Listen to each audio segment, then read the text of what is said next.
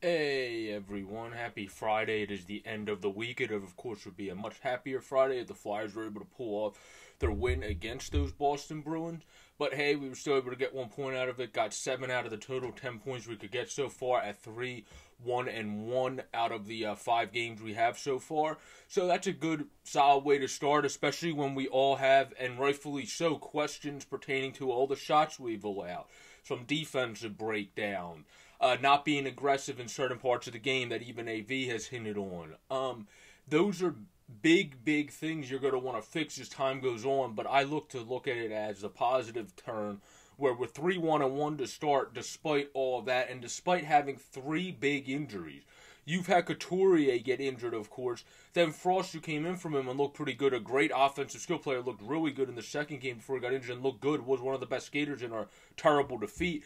Was a guy that was definitely going to make his mark, in my opinion, and then unfortunately got injured right away. Myers is out now, at least for a week-to-week basis, so those are big losses that this team's got to adjust from. And then last night, Friedman went out early on that play by Marchand when they got tangled up at the blue line, and he threw him down, and they said that was for precautionary reasons, so hopefully he's back in tomorrow. He's a good, simple as can be, like the country song says, type of defenseman there. So having him back in the lineup will definitely help simplify things. And I think having Mark Friedman in, I'm hoping also just the way he plays the game from the mentality might help guys like Gus and other people just to realize simplify it and play your game. Because Gustafsson obviously has been doing good in the offensive zone, helping the second power play and so on and so forth. And that chip pass he had the previous game to Hayes, not last game, the game before. But that is all fine and dandy. We would also need him to step up a little bit more in the other zone. But you know you're going to take the good and the bad with Gustafsson. I know that coming in. It's just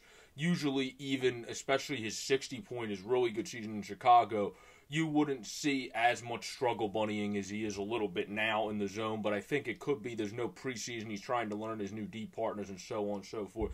So I think that will likely get better. But last night, we got off to a good start despite being outshot. The Flyers, again, allowed 40 shots, 43 shots to only 26. So this is a weird game to look at. When we were up 2-0, did we actually deserve to be up 2-0? And was it a game that we blew the lead, or was it a game that the Bruins actually played better and then just ended up coming back like the stat sheet showed that they probably should have?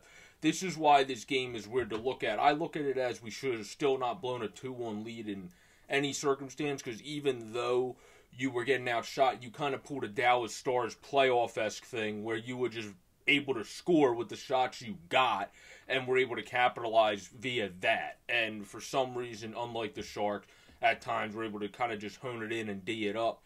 The Flyers were, well, not for some reason, with the injuries we mentioned, but the Flyers were not able to do that same thing. Once they got the lead, they were letting the Bruins still run roughshod a bit. Jack Studnicka, who's obviously, when a guy scores his first career goal, that's a big momentum booster for the team, was able to pot his first career goal. Then Charlie Coyle bounced back with the game-tying goal.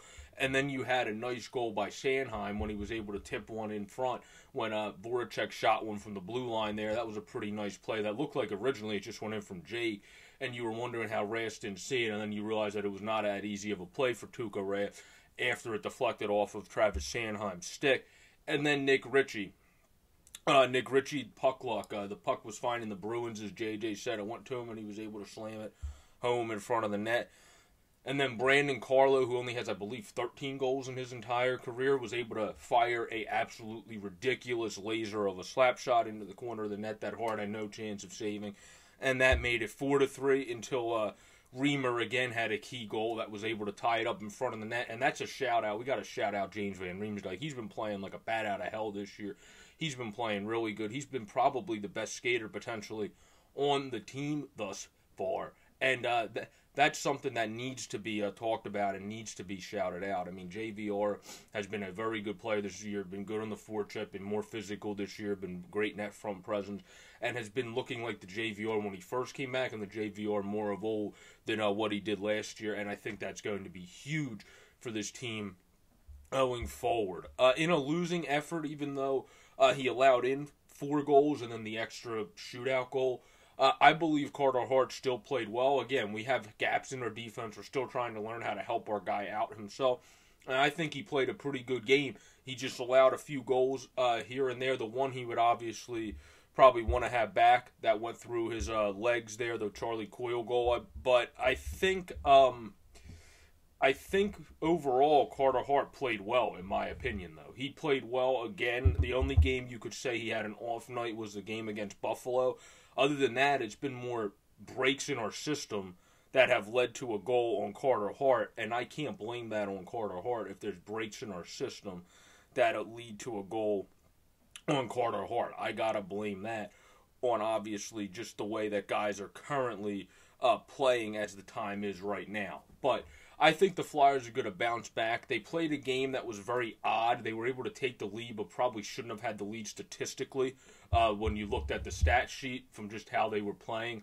And then they were not able to defend that lead. The Bruins came back. The Bruins had us by the numbers for the most part the entire game.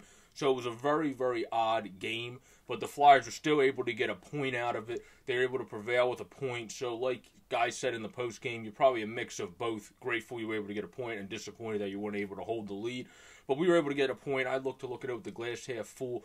After 10 games, we have 7 points. The same +3 differential according to NHL.com as the New York Islanders in the Mass Mutual East Division.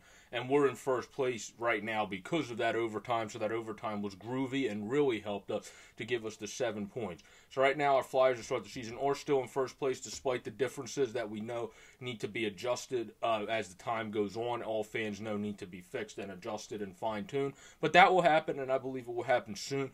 And this team's going to continue to grow and continue to get better from the 3-1-1 record to start the season, starting with a win and a bounce-back win against the Bees tomorrow to split this series.